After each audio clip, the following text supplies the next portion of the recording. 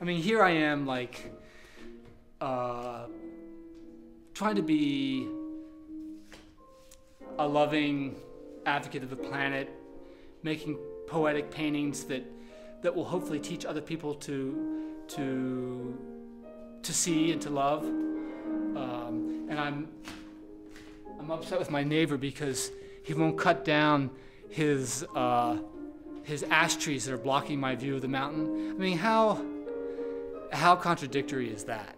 You know, I'm just like every other person on this planet, wanting a view, you know, of their domain.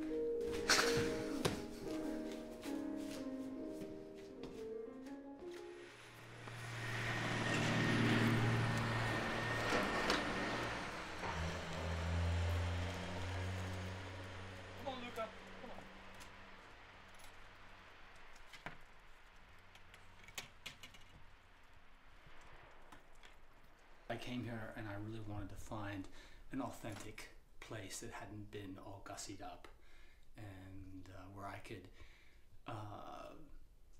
you know, I could reconnect with the aura of the past, the living past. You know, as you look around the kitchen there, I like it really spare and stark. There's very little plastic. It's all wood or stone or metal, you know, the elements of the earth. I'm such a visual person that when I set up a room, I don't necessarily furnish it for comfort. I furnish it because of juxtapositions of color or shape or form. So throughout the rest of the house, the rooms they look gorgeous, but they're more designed for looking, like almost like a museum. Whereas this room, I've struggled the most to make it comfortable. Artists, in particular, have always been environmentalists.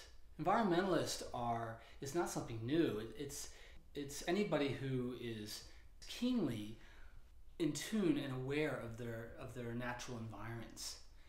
People who cherish nature all 4 seasons of the year, don't try to escape it. People who love the earth and see the earth and the sky very well.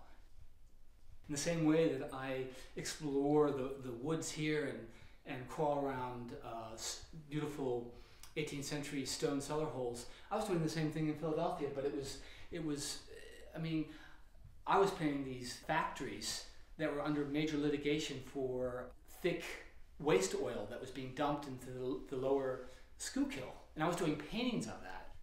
The Greenfield Bank erected this ATM that was housed in a tree. They simulated a big rotten gigantic tree trunk with bracket fungus. It was just extraordinary. Only in America would this occur.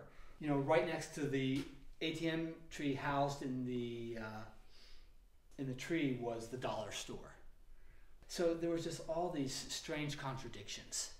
I mean, how extraordinary that here, when there's issues of depleting the rainforest and over deforestation, that there would be this glorified symbol of a tree encasing a bank machine.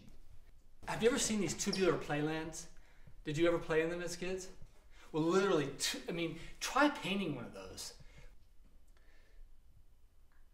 I think that actually when next time you drive by and you look at those tubular playlands, I think they look like big, I mean, this is a rather graphic description, but I think they look like big, you know, cancerous colons.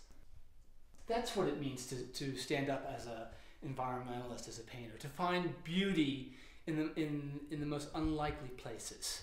And when I paint Walmart, it's really to find, it's to integrate it into the natural environment. I think environmentalists are too often can be so negative and ruthless. Certainly an artist's job is to be a Pied Piper, to get people not only to look, but to find beauty, even in the most wrecked up places on the planet. You know, because that's where we live. You know, like I said, I feel a little guilty living up here, but I don't turn my back from the world. I come up here because I love to garden and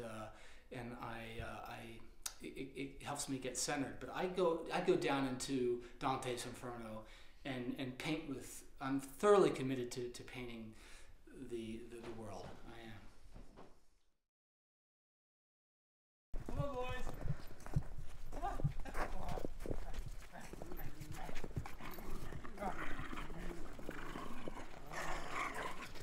Puppies for sale.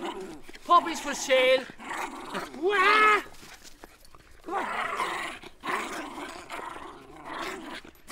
They're ferocious. 10 guineas apiece. They make great stew. Or you could barbecue them as well. No way, they're my babies. I born and raised these guys from my own hips. I did.